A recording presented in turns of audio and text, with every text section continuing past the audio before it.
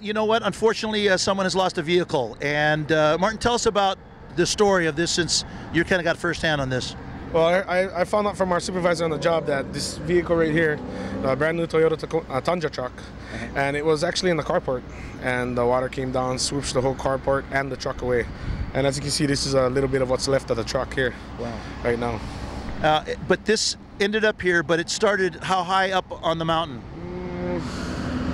I could say about maybe a mile up. A mile up? Yeah, and it started tumbling all the way down. Oh my gosh.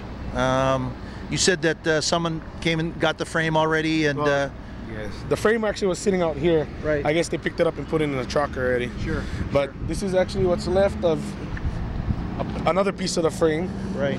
And then there's another piece of it over there, actually on the other side of the road. How many days of cleanup do you think you guys got up here?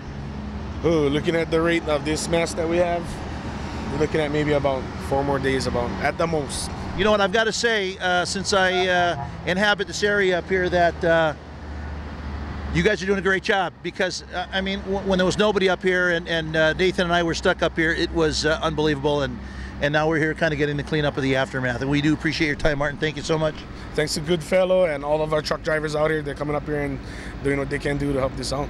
Merry Christmas to you all. Merry Christmas. MauiToday.tv, we're going to bring you more.